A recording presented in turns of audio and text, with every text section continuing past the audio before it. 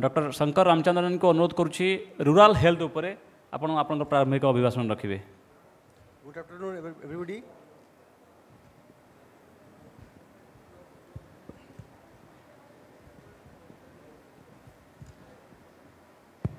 Good afternoon, everybody. As per rural sector is concerned, all of you know prevention is better than cure. So we have to work more on the preventive aspect than the cure aspect.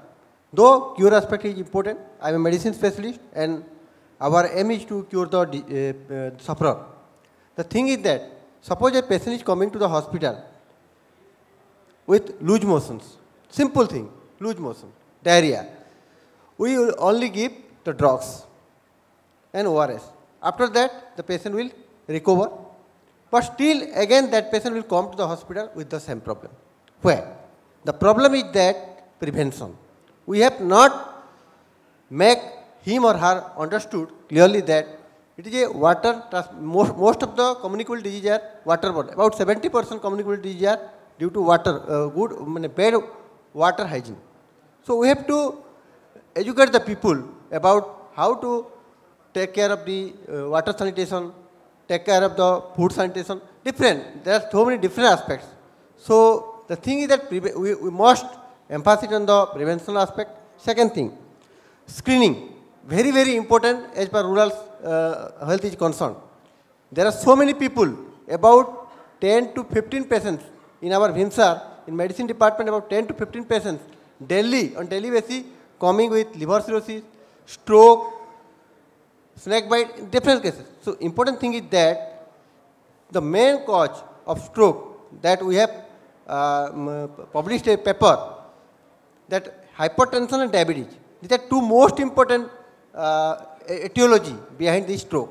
So we have to, if most of the people are unaware that they are blood pressure status or their sugar status. They are not measuring blood pressure at all. They are not measuring sugar. So at least we should go for the screening in the rural way. I have started a program that is called, I have started a 1 rupee clinic along with one program. It's your right to know your blood pressure and sugar.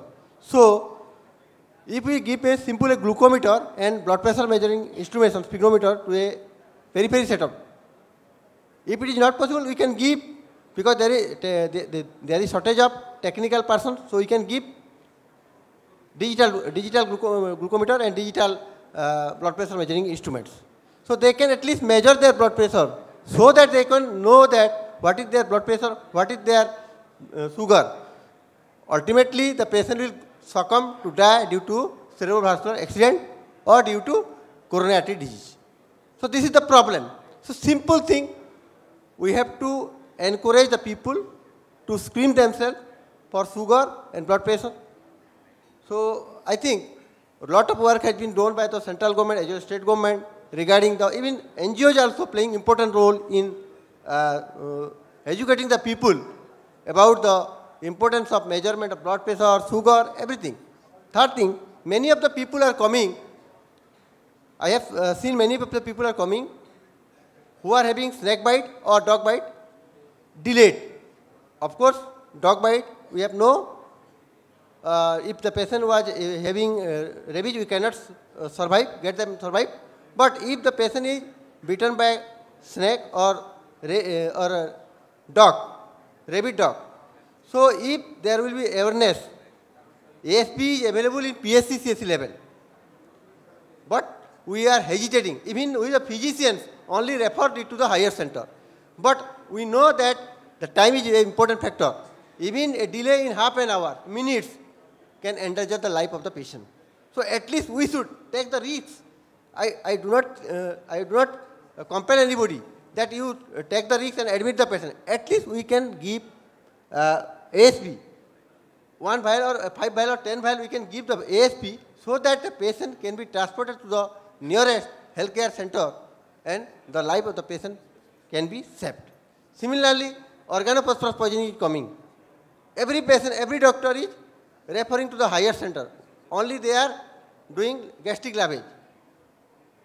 But the thing is that We do not know the indication, we do not know the contraindication of your gastric lavage, even paraquat poisoning. I have worked hard for the paraquat banning, but still then it is not banned. It is very unfortunate.